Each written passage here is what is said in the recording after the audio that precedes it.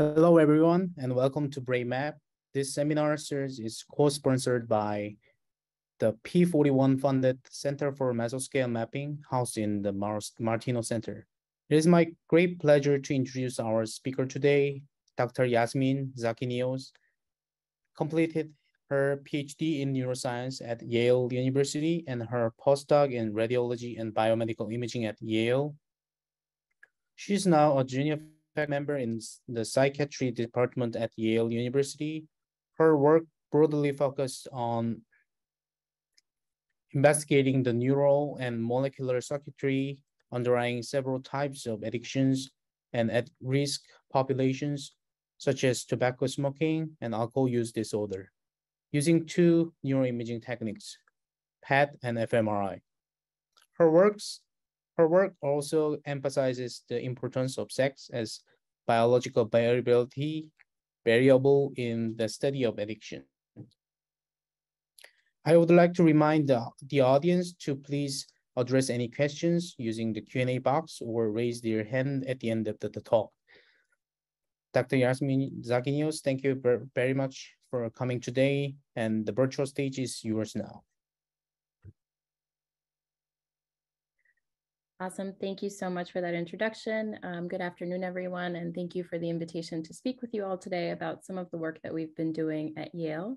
So as Chi-Hyun mentioned, my name is Yasmin Zakiniaeiz, and I'm an associate research scientist at Yale.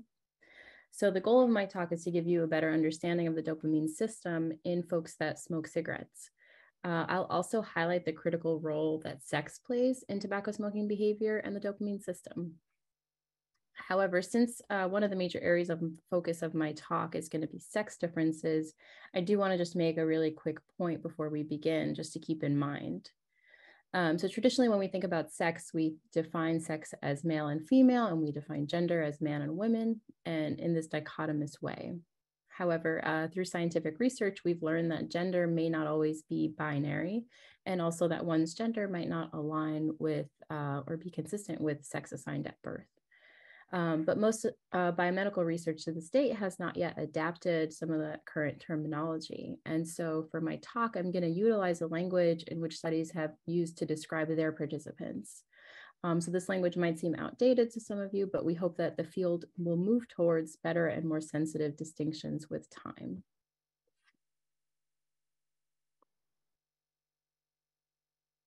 So tobacco smoking is and remains the leading cause of preventable death worldwide and is responsible for 7 million deaths per year.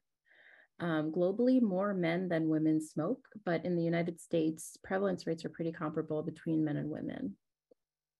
And nicotine, which is the main additive chemical in cigarettes, is largely responsible for the positive and negative reinforcing effects of smoking. We also know that quitting can be quite challenging. So around 80% of people who smoke cigarettes will relapse within a month. And then only around 7% of smokers quit successfully each year. So generally for addictions, women who become addicted tend to progress from initial use of drugs in addiction to addiction at a much faster rate than men. And this is referred to as telescoping. And it's a phenomenon that was first reported in alcohol use disorder and has since been reported in several addictions, including behavioral addictions like gambling. And so it's important that we understand what biological and environmental factors contribute to this phenomenon. So starting with some preclinical work, several groups have observed that female rats compared to male rats exhibit greater locomotor response and behavioral sensitization to nicotine. Female rats also show higher rates of self-administration, and they'll acquire self-administration at much lower doses of nicotine than males. Female rats also take in larger amounts of nicotine. And both preclinical and clinical studies have shown that stress plays a major role in the initiation of use in female, but not male animals or people. And so studies have shown that during acute nicotine withdrawal, women report greater negative affect and greater cue-induced craving. And this is thought to be due to sex differences, more so in the ability to recover from or regulate negative affective responses rather than women experiencing more exacerbated negative responses to the stressor. And literature has also shown that cortisol is heightened in women. And again, in women, heightened cortisol is predictive of relapse, whereas in men, lower cortisol predicts relapse. So women are also more likely to relapse to stress than men, and women have shorter periods of abstinence between relapse. And so these studies suggest that maybe it may be particularly important for women to be able to overcome deficits in emotion regulation that occur during moments of negative affect and stress. Literature has also shown that male and female smokers exhibit different smoking behaviors. So men, on one hand, tend to smoke more for the drug or the rewarding effect. They're more reinforced by nicotine in cigarettes. They engage in smoking to sort of be part of the group, and they're 1.5 times more likely than men to stay abstinent on nicotine patch.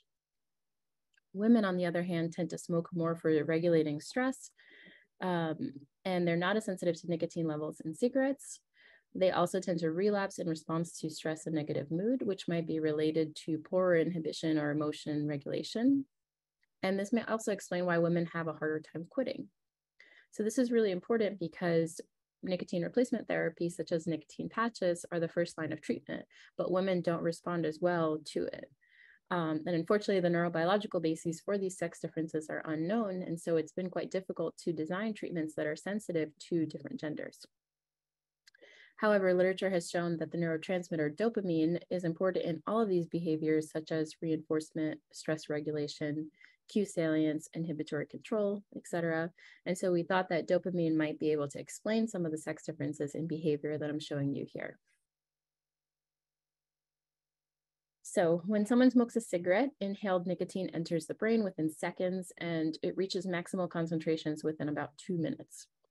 And nicotine acts directly on nicotinic acetylcholine receptors on dopamine cells, which are located in the ventral tegmental area, and releases dopamine in the striatum as well as the prefrontal cortex. And dopamine is largely responsible for drug reinforcement that's been shown in preclinical and clinical literature. And literature also shows that dopamine is blunted or hypofunctioning presynaptically after long-term nicotine use. And there's also evidence that dopamine alterations in dorsolateral prefrontal cortex might be affecting cognitive functioning. And so we can investigate the dopamine system using positron emission tomography or PET scanning. And I'll just give a quick overview of PET scanning just for the folks that are not doing PET imaging. And so during a PET scan, we inject a small dose of a radio tracer, and it's injected into a participant, and that's radioactively decaying. And so we can use that decaying process to localize and quantify receptor availability. So as the radio tracer decays, it's going to emit a positron, which is going to come into contact with one of the many electrons in the brain, and then emit a gamma ray in complete opposite directions. And so that's what's detected by the PET camera and identifies the location of that event. And so when we reconstruct the image, we can see a pattern similar to what we see here, which shows the amount of radio tracer that's specifically bound to the receptor of interest. In this case, we're interested in the dopamine D2, D3 receptor. And then we, in order to obtain sort of quantitative estimates of receptor availability, what we do is we extract the concentration of radioactivity in the tissue over time, and we feed this into a model, and that describes the behavior of the radio tracer. So with PET, we can examine neurotransmitters and receptor systems under various conditions with radio-labeled pharmaceuticals that are designed to selectively target specific sites. So for example, we can look at basal conditions, so without any intervention, just receptor availability. And this is really cool because we can not only look at this at the baseline level, but then we can also image neurotransmission by introducing a pharmacological agent. So we can have folks smoke a cigarette, we can give them nicotine, we can give them amphetamine, which is a really robust dopamine releaser, and we can get a measure as to whether neurotransmitter levels go up or down. And then we can also use these techniques to better understand receptor functioning in addicted individuals relative to healthy controls, which can really provide clinical insight into the phenotype of addiction and identify potential targets of diagnosis and treatment for disease. So one of the ways in which we investigate basal levels of the neurochemical system is called dopamine receptor availability. And what I'm showing you here is a presynaptic and postsynaptic neuron. And we can see dopamine is released and some of it's bound to the dopamine D2, D3 receptor. And literature has shown that decreased dopamine D2 receptor availability is a risk factor for addiction. So that's your baseline striatal dopamine tone. It's been recognized to be problematic if it's too low. And that's because we're looking at our core brain reward system. And so we need this system to process natural rewards like food. And so it's important to have the system be healthy for quality of life.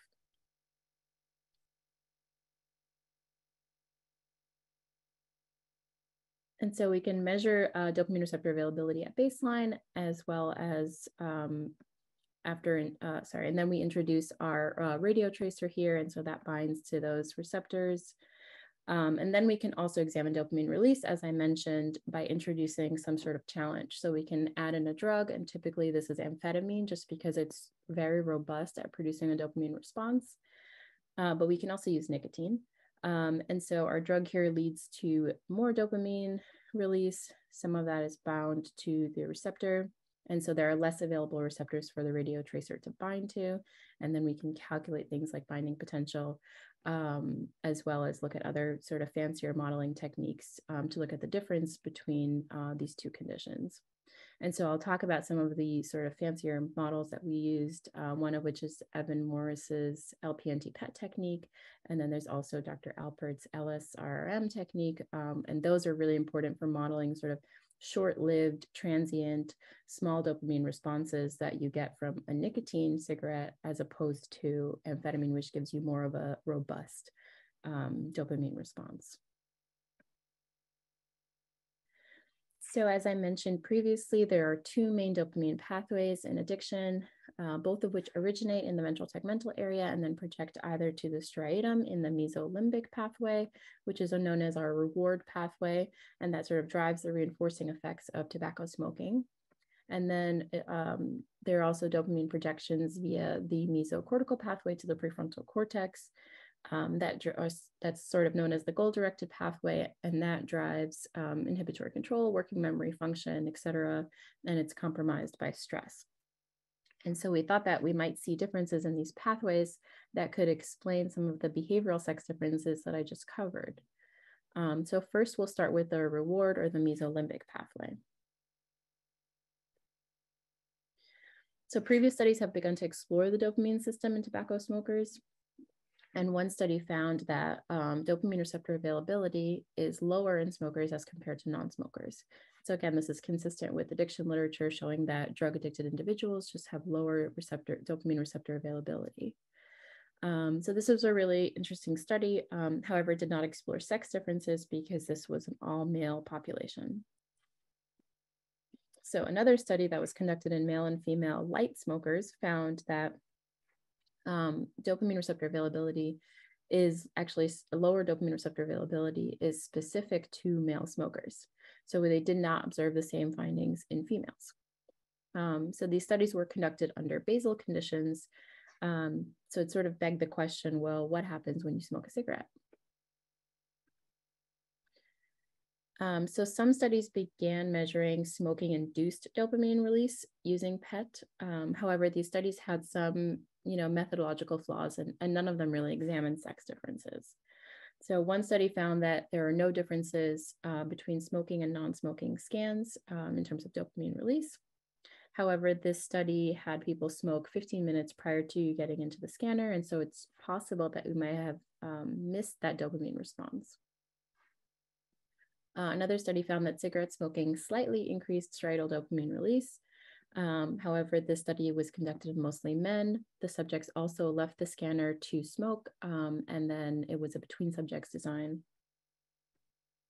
And then a third study showed that cigarette smoking following denicotinized cigarettes increased striatal dopamine release. And this study included a really small sample size. It was in all men, and subjects smoked 4 cigarettes within 45 minutes, which can actually be quite aversive. Also, if you recall, men are better able to detect nicotine levels, and so you might not have observed the same thing had this been an all-female population. And then there were a number of other studies that are listed there that use sort of unnaturalistic stimuli, such as nicotine nasal spray, nicotine gum, IV nicotine, etc. And so we wanted to examine dopamine changes in the brain in a more naturalistic setting by giving people a cigarette to smoke during the scanner. So the aim of our first study was to identify a biological substrate of sex differences using a cigarette smoking challenge. And so we had subjects be overnight abstinent so that the receptors are not occupied by the dopamine. And then we had male and female smokers smoke a cigarette while lying in the PET camera and simultaneously acquiring PET data. So after about 35 minutes of rest, subjects smoked a cigarette mid-session, and we had a vacuum filter placed above their head to collect secondhand smoke. And a researcher helped the subject ash the cigarette into the bin without moving their head. So our participants included 8 males and 8 females that were matched on smoking characteristics. The men, however, were slightly older, and its literature has shown that dopamine receptor density declines with age. And so we expected that the older males would potentially have less receptors and presumably a smaller dopamine response than females. But as you'll see, this actually did not confine the results because we're seeing sort of the opposite effect, which I'll talk about a little bit later. And then just to orient you to brain slices that we'll be viewing, we're looking here at the ventral striatum as well as the dorsal striatum. And next, what I'll show you is a series of movies that we call dopamine movies to help sort of visualize a dopamine release after subjects smoke a cigarette. So here's just an example of a dopamine movie from one representative subject. And so you can see the first set of brain scan, the first slices of brain slices are showing subjects after they've smoked a cigarette, and then the second row shows when they're at rest, so before they smoke a cigarette. And what you can see here is the release of dopamine in the striatum as compared to rest in the scanner. So subjects smoked around 35 minutes, so you can watch the clock at the top there and look for the dopamine response at the arrow that's there around 35 minutes. And the color bar on the right just shows you the fractional increase of dopamine above baseline. So when voxels are orange, that's about a 100% increase in dopamine release relative to the rest condition that's shown there. And this movie was more of like a proof of concept just to show that, lying in the PET camera does not actually release any dopamine. We don't find pleasure in just lying in a PET camera. So next, I'm going to show you a representative subject at the top. So we have a female at the top and then a male at the bottom. And we're just going to compare male and female smokers. So you can see sort of when the dopamine comes on board and when you see that activation in females. And what we found was that males had more significant voxels in the ventral striatum. And that's consistent with smoking for nicotine reinforcement, which is based in the ventral striatum. Whereas females had more significant dopamine voxels activated in the dorsal striatum. And that also fits with the literature showing that women tend to smoke more for cues and that this is more of a habit for them as a way to regulate stress.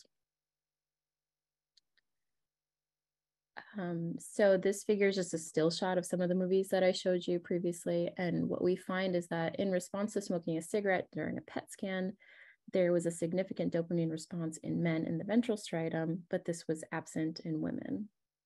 And the graph on the right just quantifies this and shows that men had a significantly greater number of striatal voxels that are activated by the cigarette as compared to women. And this finding is really important because traditionally when we think about drugs of abuse, we think, oh, they all, release dopamine in the ventral striatum, but this finding is telling us that this may not necessarily be the case in female tobacco smokers, because most of the drug reinforcement literature has been done in male rats. And so we actually did not know this due to the male-focused research. And so just to circle back to the point about the male group being older, we would expect that older age to dampen the dopamine response, but as you can see here, males show more dopamine release than females. And so in essence, the effective age actually worked against our findings as opposed to accentuating our findings.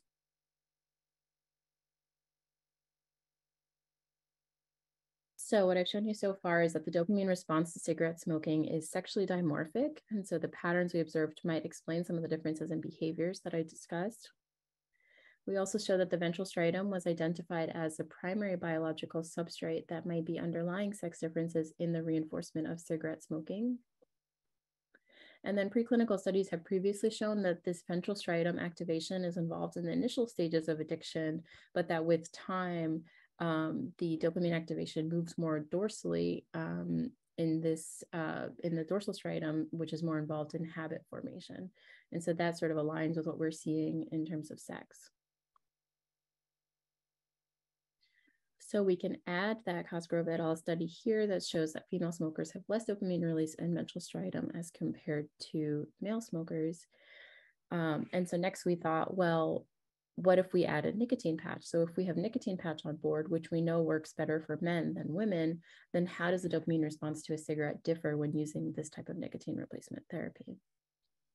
So that's exactly what we did next.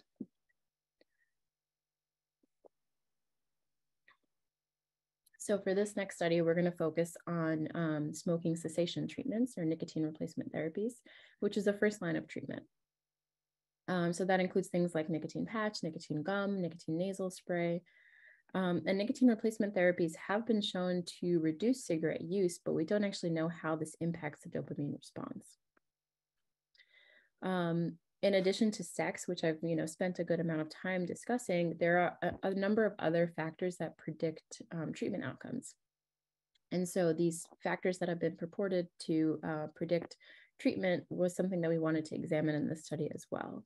So one of those factors is nicotine consumption or nicotine dependence. So higher consumption and dependence is associated with poorer treatment outcomes. And so for the study, we used pack years, which accounts for cigarettes smoked per day, and the years smoked divided by the number of packs. The standard pack size is around 20 cigarettes, and so we used that as a measure of dependence. We also examined another factor, which is nicotine clearance rate, and that's measured using the nicotine metabolism ratio, or NMR, which is the ratio of the two primary metabolites of nicotine, which are 3-hydroxycotinine to cotinine. And this is a really cool stable trait measure that's been shown to potentially be a biomarker of nicotine metabolism. So there's this one study by Lerman and colleagues that showed the treatment outcomes in subjects on nicotine patches relative to another medication, which is an FDA-approved medication for smoking cessation treatment called varenicline or Chantix, that you can, if you stratify by nicotine metabolism ratio, you can actually optimize quit rates. And so what they showed in the study was that if you treat folks that are slower metabolizers of nicotine with a nicotine patch and you treat fast metabolizers with varenicline, you actually get better treatment outcomes. And so this makes sense because smokers that metabolize nicotine more slowly, they're not going to clear the nicotine out as quickly. And so putting a patch on them, they're not going to clear that out as quickly, and so they might not reach for the cigarette as quickly. And so we wanted to determine how dopamine patterns might be different in these amongst these subgroups that might predict treatment outcome. So the goal for this second study was to examine differences in striatal cigarette-induced dopamine release. So for the first aim, we wanted to just compare dopamine release patterns between nicotine and patch conditions. And then we wanted to examine factors that predict treatment outcomes, such as high and low pack years, fast and slow nicotine metabolism, and of course, sex differences. However, spoiler alert, we did not observe any sex differences in this study. And so we'll come back to this point in the discussion. So we used a double-blind randomized counterbalance placebo-controlled crossover study. And so we had nicotine patch condition, subjects were on that for about a week. Then we scanned them and they smoked a cigarette during that scan. We had a washout period of at least 7 days, and then they got their placebo patch or nicotine patch, whichever condition they hadn't done, for another 7 days. And then we did a PET scan in which they smoked mid-session, same as what you saw before. And then we also asked our subjects to rate their craving and their enjoyment level and how energized they felt by the cigarette before and after. So we used the same smoking paradigm that I showed you previously. We had 2 raclopride scans and a 6-minute transmission scan, and the radioactivity dose was matched between the 2 conditions. And then we used LSRM, which is one of those modeling techniques that I discussed in the beginning. And so our 2 primary outcome measures here were the magnitude of dopamine release, which we quantified as gamma over K2A, and then the spatial extent of dopamine release. So the number of voxels that were activated by the cigarette smoke. And so our smokers were about half male and half female. They were aged around 36 years old. They smoked around 14 cigarettes a day for about 18 years, which equates to about 14 pack years. And smokers were moderately dependent on nicotine. And so this is a within subjects design. So we had the same subjects that were on a nicotine patch condition, as well as the placebo patch condition, which are abbreviated here as NIC and PPO. And what you can see here is that the subjects actually complied with the patch protocol because there are higher levels of both nicotine and cotinine in plasma on the nicotine patch condition compared to the placebo patch condition. So that means the subjects wore their patches every day as we asked them to. And everything else they were matched on between conditions like carbon monoxide levels, withdrawal, and craving. So based on subjective responses, we found that craving was reduced by the cigarette as expected, and that ratings of enjoyment and energized were heightened by the cigarette. And that was the case for both the nicotine and the placebo patch condition. So just to orient you, we're now showing you the magnitude of dopamine release difference between the nicotine and the patch conditions. And so what we found was that the magnitude of dopamine release was both enhanced by nicotine, the nicotine patch in ventral striatum, as well as diminished by the nicotine patch in dorsal striatum. And so this potentially suggests that at least in the ventral striatum, we might be seeing sort of an additive effect of the nicotine patch and the cigarette on dopamine release, but not in the dorsal striatum. And then just to orient you to the next set of results, here we're showing the number of subjects or the percentage of subjects that had a significant activation of dopamine by the cigarette smoke. And what I'm showing you here is the placebo condition for both the low and the high pack years group. And what we saw was that the high pack years group activated more voxels than the low pack years group under the placebo condition. And this is showing the same exact thing, but under the nicotine condition. And that suggests that potentially more dependent smokers are going to be more reinforced by the cigarette than less dependent smokers. So the high pack years, so they're smoking more cigarettes for a greater amount of years, are showing more dopamine release after the cigarette compared to the lower or less dependent cigarette smokers. And then in relation to NMR, or the metabolism ratio, what we're seeing is that under the placebo condition only, fast metabolizers activated more voxels in the ventral striatum and fewer voxels in the dorsal striatum compared to slow metabolizers. So this suggests that potentially because the fast metabolizers are more reinforced by the cigarette than the slow metabolizers. And this is just showing you that under the nicotine patch condition, we saw no differences between the groups, no significant differences between the groups. And so presumably without having nicotine on board, so just under the placebo condition, people who metabolize nicotine faster were more reinforced by the cigarette. So what I am showing you here today is that the nicotine patch increased the magnitude of cigarette smoking induced dopamine release in ventral striatum. And so this finding is actually really interesting because it can explain why the nicotine patch and other nicotine replacement therapies are not very effective. So as we can see here in this graph, we can see that this is work conducted by Rolema and colleagues, and so they were sort of theorizing why nicotine patches and other nicotine replacement therapies might be maintaining and enhancing the reinforcing effects of the cigarette, actually. And so what we're showing here is that cigarette smoking produces these peaks, so these increases and decreases in the dopamine response. And so this is sort of what drives people to pick up the next cigarette, is that, you know, you smoke a cigarette, you get a peak in dopamine, and then when that comes down, you sort of reach for the next cigarette. And so these increases and decreases in nicotine levels are sort of the reason why we maintain this cycle of reward and craving. So when we add a nicotine patch to the system, this provides sort of a stable level of nicotine that's shown by this gray line here, and that essentially reduces craving when not smoking.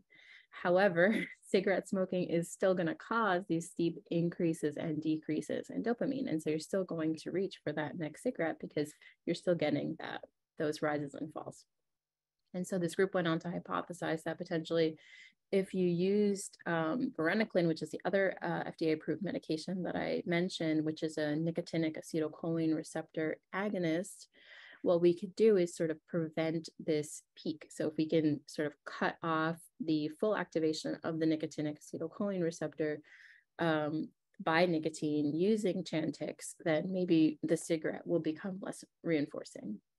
And so this, this is one mechanism that might explain why nicotine replacement therapies such as the nicotine patch are not effective, especially in women. And as you know, as I've discussed, they're less reinforced by nicotine in cigarettes.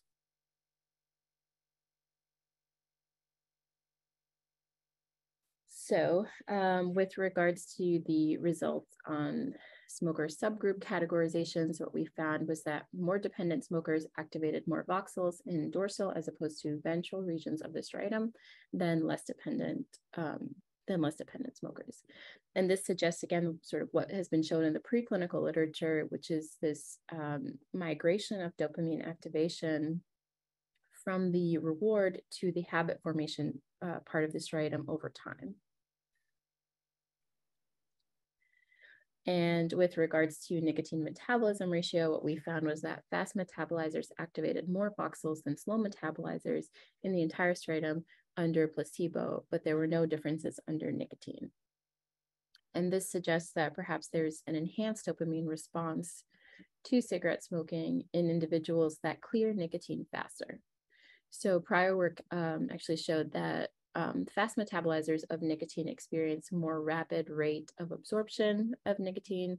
They have a faster entry of nicotine into the brain, a greater rush from the nicotine, and thus a greater reinforcement, which we're confirming here today with the dopamine response. So more dopamine in smokers that cleared the nicotine faster. So for this study, just to summarize what I've shown you so far, I've shown that nicotine patch alters these highly localized patterns of cigarette smoking-induced dopamine release. And these patterns may target different parts of the striatum that are responsible for reward or habit formation. And then we also showed that predictors of treatment outcomes, such as level of nicotine dependence and nicotine clearance rate, can contribute to these alterations. And so coming back to the point of not observing sex differences in this study, our next step is to then examine the dopamine system following the short-term varenicline or nicotine patch, varenicline or Chantix treatment. And that's that other FDA-approved medication that I mentioned. And there's evidence that varenicline actually shows better efficacy in women as compared to the nicotine patch. It also shows better efficacy for fast metabolizers of nicotine, as I showed you with the Lerman et al. Study. And women tend to be fast metabolizers of nicotine, which is partially due to estrogen. And so we expect to see sex differences in dopamine release between the nicotine patch and the varenicline patch condition in women.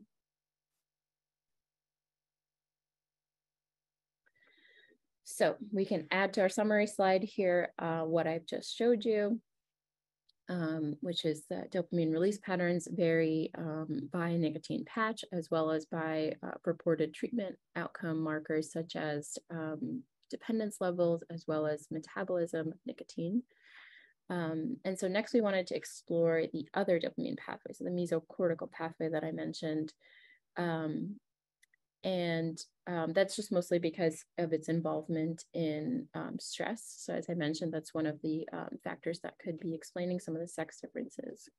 And so the prefrontal cortex is largely unexplored because previously we didn't have a radio tracer that was sensitive enough to pick up on some of these lower dopamine receptor levels that are in the cortex.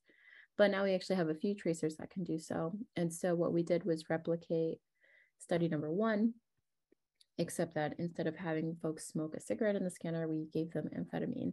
And that's because it produces a more robust signal, and that allows us to measure dopamine transmission in the cortex, which is also an area in which we see lower dopamine levels in general compared to the striatum.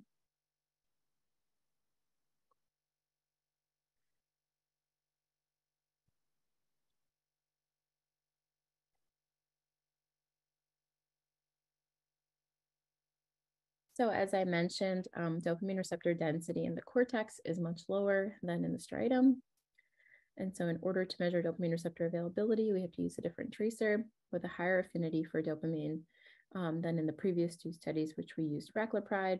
And now we're going to be using FLB, which looks at cortical dopamine. And so the mesocortical dopamine system is critical for stress-related cognitive functioning and inhibitory control.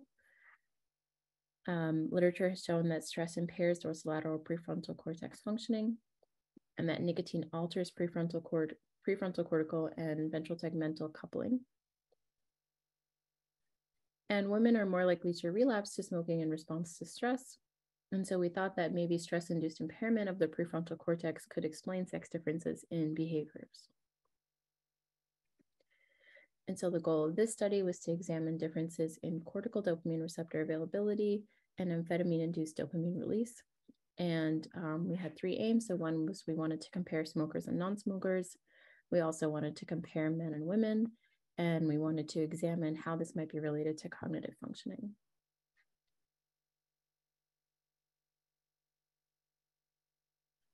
So for our study design, we measured extrastriatal or cortical dopamine receptor availability using FLB 457.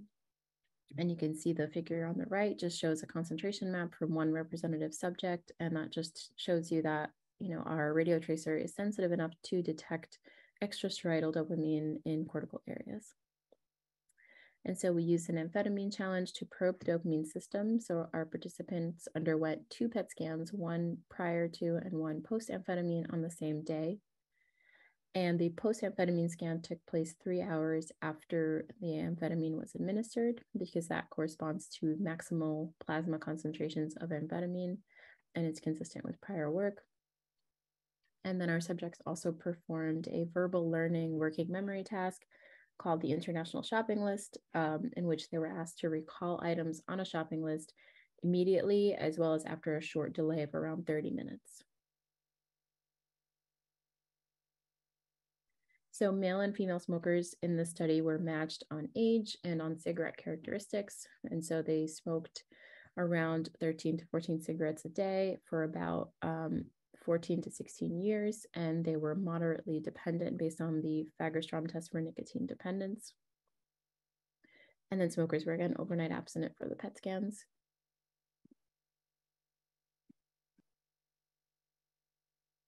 So if we think back to our smoker sex differences from study 1, we can sort of hypothesize what we might be seeing in the cortex. And we can sort of attribute differences in dopamine system to potential sex differences. And so in men, we hypothesize that dopamine release would occur sort of in the ventral striatum, which is what I've showed you, because that's the reinforcement center. And in women, we hypothesize that the prefrontal cortex might play a more important role because that's the area that we use to regulate stress. So the first set of results that I'll describe are just at baseline. So just looking at receptor availability without any pharmacological challenge. And what we found was that dopamine receptor availability was lower in smokers as compared to non-smokers. And this sort of matches what we've been seeing in the striatum. It matches what we see sort of across addiction types, that over time, dopamine receptor density just begins to decline with continued drug use. And so when we split this finding by sex, we find that male smokers actually showed lower dopamine receptor availability, whereas female smokers were comparable. And so this is actually identical to what we show to what other folks showed in the striatum, which is that the lower receptor availability may be related to, specific to male smokers and not female smokers. And so when we relate this to cognitive measures, we find that at baseline, smokers have lower dopamine receptor availability. And the lower that receptor availability, the worse they perform on this verbal learning task in which they're asked to recite shopping list items back to us. And so you can see that the folks that had lower receptor availability were able to recall less items on the shopping list, and that was true for the immediate recall as well as for the delayed recall that was 30 minutes later. And so we're seeing this relationship in smokers, but not in non-smokers. And so one reason is that maybe smokers are, because they're in acute withdrawal, maybe because they're required to be overnight abstinent, that could be affecting their cognitive performance. And so just to review, we use amphetamine as a probe to the dopamine system because it has a very robust, long-lasting effect on the brain. And so again, we're measuring receptor availability, then introducing a challenge. We get more dopamine release that binds to the receptor. And so there are less available receptors for the radio tracer to bind. And so we get higher receptor availability at baseline, and then it becomes lower after the challenge. And we can calculate the percent change in binding potential, where lower binding potential means more dopamine release. It's sort of the opposite of what you'll see on the graphs here. And so we can use this as sort of an indirect measure of dopamine release. So what we find is that there's a main effect of sex on dopamine release, where female smokers show less dopamine release than females show less dopamine release than males in general in the dorsal striatum. And so when we split this finding by by smoker groups, and just to orient you, we're using open circles for before amphetamine, closed circles for after amphetamine, and then we have the 4 subgroups. So female non-smokers, female smokers, male non-smokers, male smokers. And what I have here is just the percent difference in dopamine release that we're seeing between the 2 conditions for each of the 4 subgroups. And what you can see is that for most of the subgroups, there's about a 10% change in dopamine release compared to baseline, except for the female smokers. And so they're showing a percent change of about 2%, and retest for this radio tracer is about 5%. And so it's almost negligible, this difference between the groups, between the conditions. And so this is really surprising because we're giving female smokers amphetamine and they're not releasing dopamine. And so this just tells us that there's, potentially something going on with their ability to release dopamine and their neurotransmitter functioning for the dopamine system. So female smokers showed lower dopamine release than their male smokers.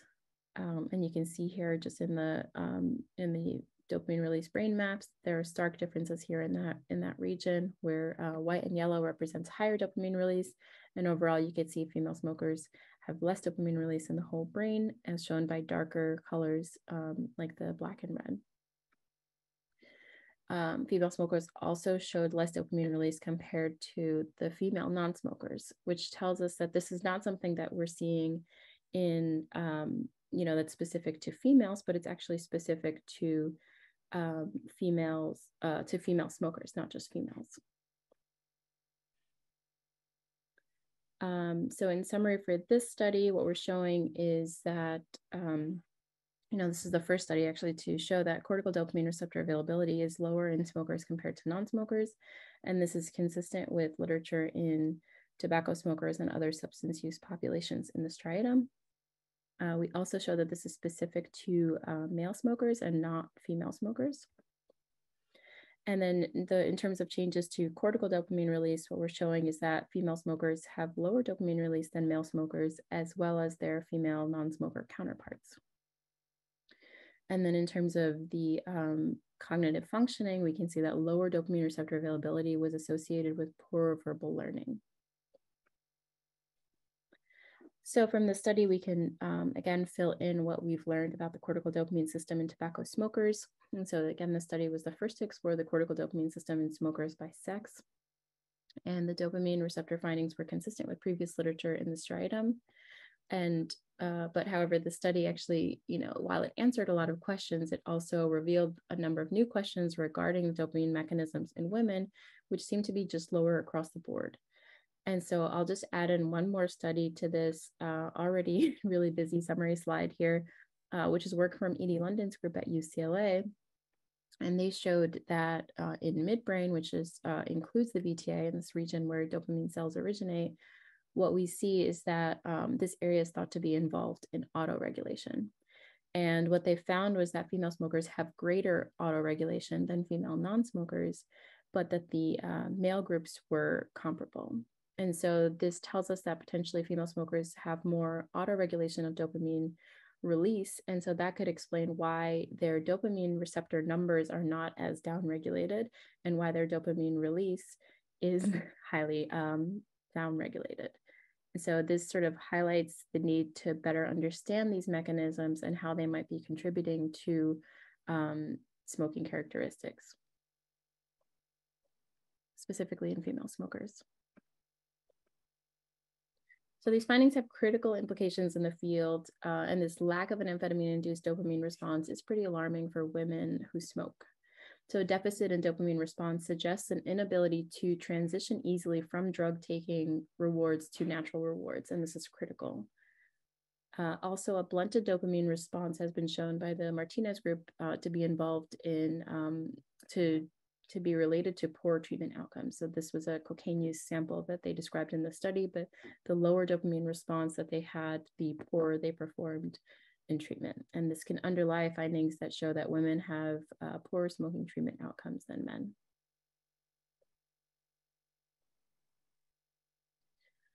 So one of the ways in which we'd like to sort of further explore sex differences is by eliciting stress in male and female smokers. As you recall at the beginning of the talk, I mentioned that stress may play a role in smoking initiation and that relapse for women. And so we currently have an ongoing study in which we're looking at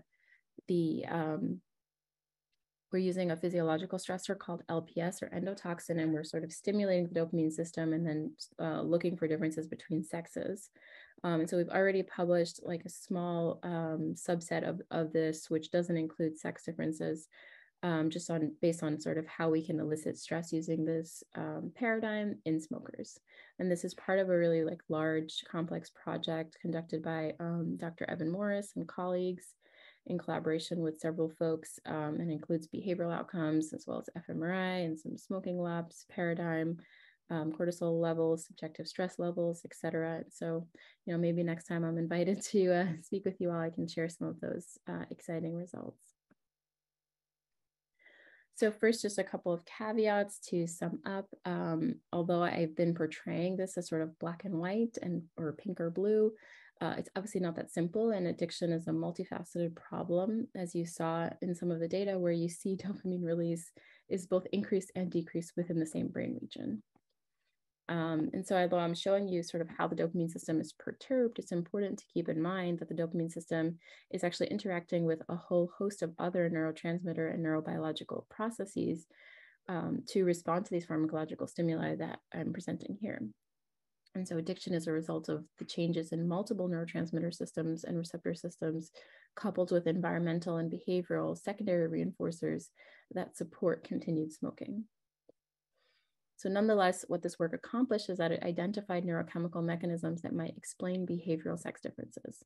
So what I've showed you is that the dopamine signature varies based on sex and gender, and that it also varies based on predictors of treatment response, such as nicotine dependence level, as well as nicotine metabolism. And then perhaps one of the most important take-home messages of this talk is that women matter. And so, we should all sort of design our studies and analyze our data to better understand both men and women, and whether you see sex differences or not, it's important to report them. And so with that, I'd just like to thank the Morris Lab and the Cosgrove Lab, our collaborators, our funding sources, the Yale Pet Center, the Magnetic Resonance Imaging Center, our research subjects, And I do want to thank you all for listening, and I'd be happy to take questions.